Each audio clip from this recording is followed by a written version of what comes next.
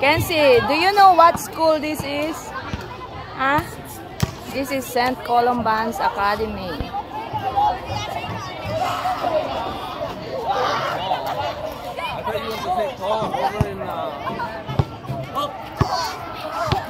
Sorry. No, this is St. Columban's. St. Columban? St. Columban's Academy.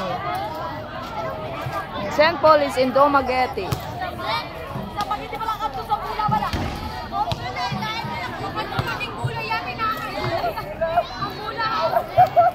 I think it's 4 o'clock or 5 in the afternoon, and these are the activities of the students here.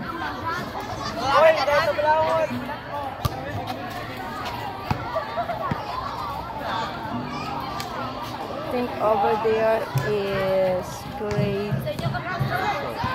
8.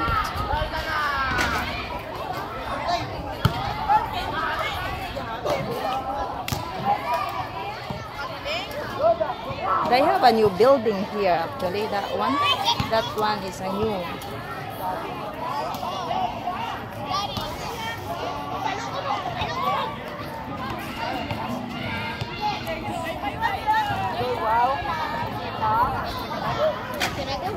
This a menu.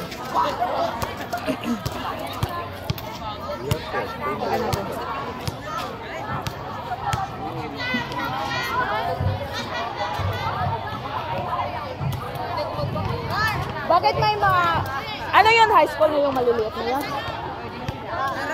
Mga high school na yun? May elementary na dito? St. Columban's Elementary? The senior high school. Oh, okay. Anong grade yung maliliit na yun? Grade 7.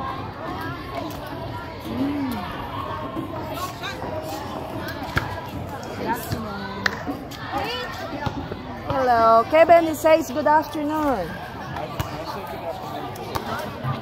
What's your name? My name is Carl. What? Carl. Carl, not Carla. Carla. Carla. His name is Carla. That's a pretty name, Carla.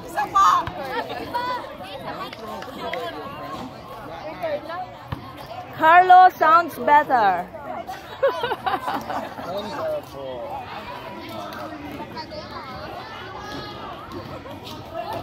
Mahiyain ang anak ko. May pagkataray. Kenzie, say hi to ate. Say hi to ate. Come on. When do you finish high school? Next year? Then third year.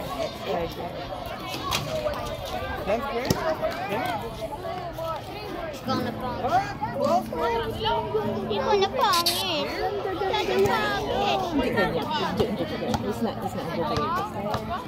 They finished with 12th grade now.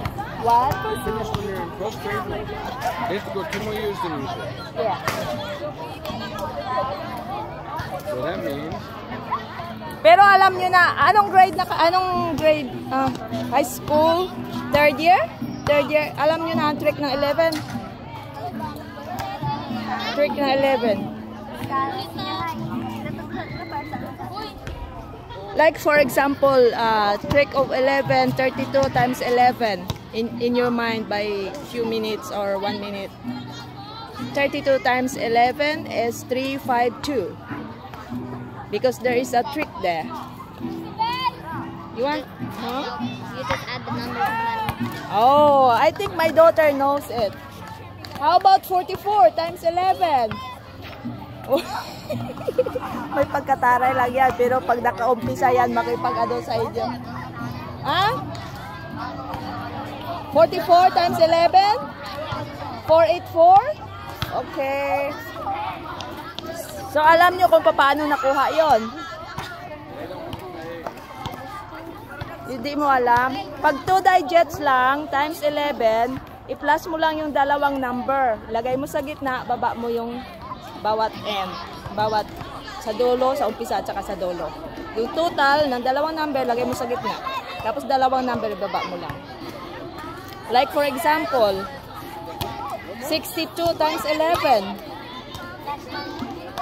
62 times 11. Forget about the 11. Just concentrate in the two numbers. 62 times 11 is 682. 62 times 11, 682. Forget about the 11. Just concentrate on two numbers, 62. 6 plus 2, 8. Lagay mo sa gitna. Baba mo yung ano.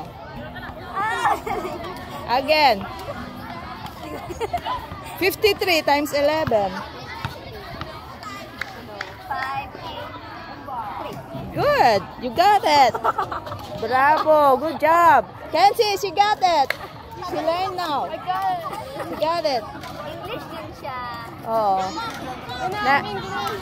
Mahihain lang yan. Mahihain lang yan. Pero pag kinausap nyo yan, maano. Okay, Kenzie, are you ready? Ah? Okay.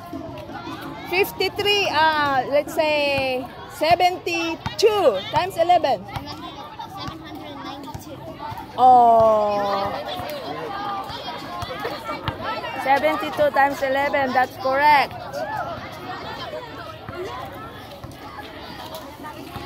Tapos kung ang total ng dalawang number, halimbawa, sobra ng 10, ang carry, i-add nyo sa left.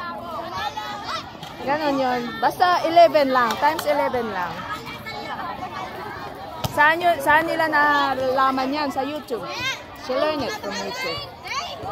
I have no Wi-Fi. No Wi-Fi? No Wi-Fi in school, not allowed. What is that phone for? Right now, you will be in YouTube.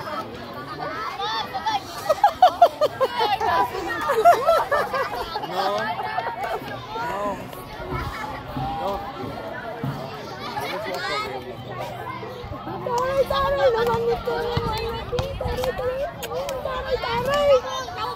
You are mataray, Kenzie. Why? Why are you mataray?